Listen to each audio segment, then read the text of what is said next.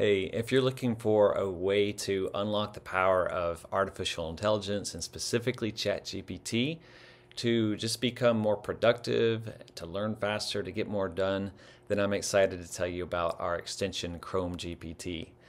We've been working hard to add some really cool features to make it more useful and to really unlock the power of it for you. And so I'm excited to share a little bit more with you about the extension. If you go to ChromeGPT.net, you can learn all about it. And I'm going to actually on the website right now, I'm going to take you to our features page where you can see some of the things that we have built into this product. One of the core features, obviously, is the ability to be able to use ChatGPT on any website, wherever you are.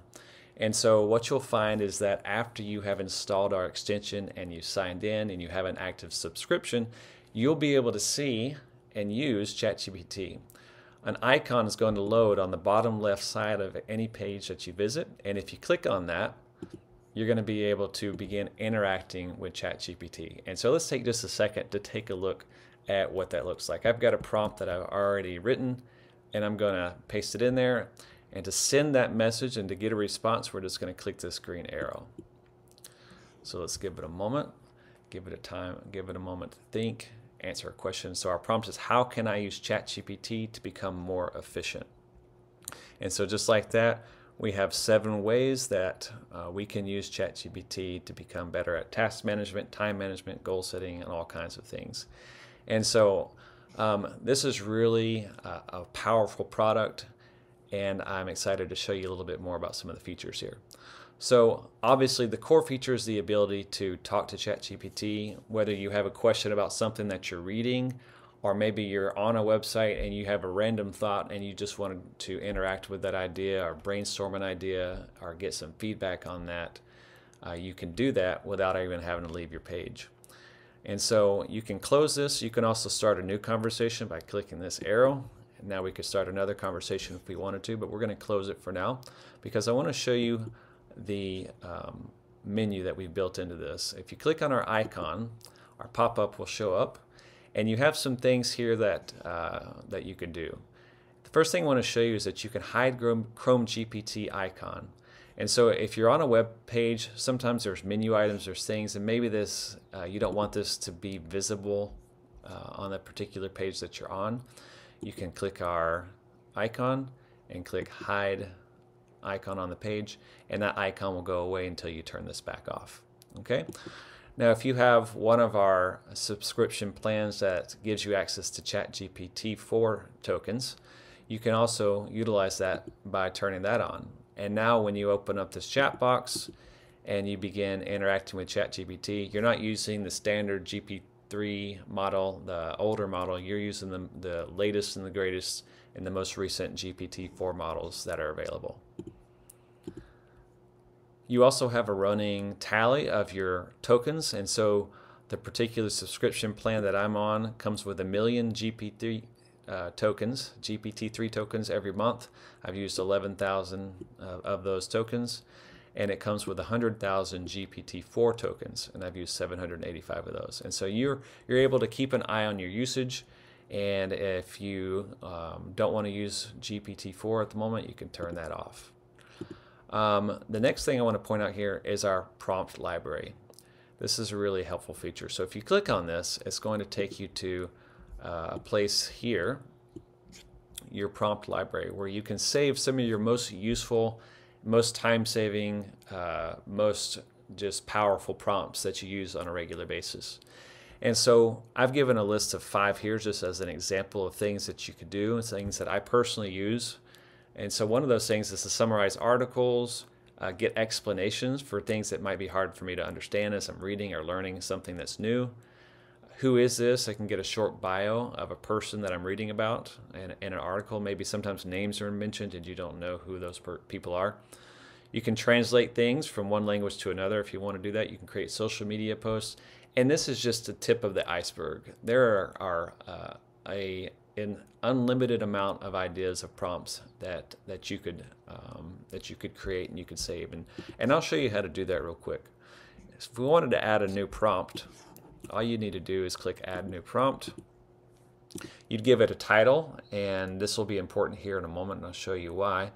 But let's say that we want to rewrite something. So, sometimes we are writing blog posts and we write something down, but maybe we want to be able to highlight and ask ChatGPT to rewrite it in a more professional tone. So, or it could be rewrite email. Let's do that because that's actually probably a more common use case. Please rewrite this email to sound more professional. Okay, and you click on save, and now you'll be able to use that prompt over and over again. And let's take a look at what that actually looks like to use one of these prompts. So I've got some just sample websites pulled up here. This is the Mozilla Developer Network website. I'm on an article here. Let's say I'm interested in this article, but I don't necessarily have time to read it right now. I want to save time and just get a summary of the article. I can right-click on the text that I've highlighted. You've got ChatGPT options here, and I can click on my summarize. And these are the titles that we created. So we just created rewrite email, but we're going to click summarize. And so now in just a second, we're going to get a summary of this article from ChatGPT. And so you can see it's really like having your own personal assistant at your fingertips who can summarize the articles for you, brainstorm ideas for you, explain things for you. And so let's look at another example here. Let's say you want to learn about the stock market and you're seeing about all these chart analysis types. And so what we're going to do is we're going to right-click or highlight all that, right-click it. Now we have our prompts, saved prompts, and we want an explanation of what these terms mean. And so right there on the page, our pop-up opens, and you get an explanation from ChatGPT on all of those terms that we have just highlighted and asked it to give us an explanation for. So hopefully you can begin to see the power of that. Now, one last example, let's say maybe you have a social media account where you post about sports news, and so here's a recent article about soccer or football if you're in South America, Central America. You can right-click on that, ChatGPT, and say, give me a social media post about this. Okay.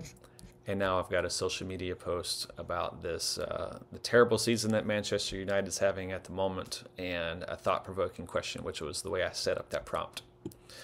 Okay, so these are just 3 ways that you can use the prompt library, but there's really an unlimited amount of things that you can do with this, and it's a really cool product, and I hope that you'll try it out. I want to show you one last thing that's really interesting here as well, something that we think is important, is what we've seen from other extensions. A lot of times, it's hard to have a history of your previous chats. And so we've been really careful to make sure that we include a history of all of your chats, your most recent chats at least.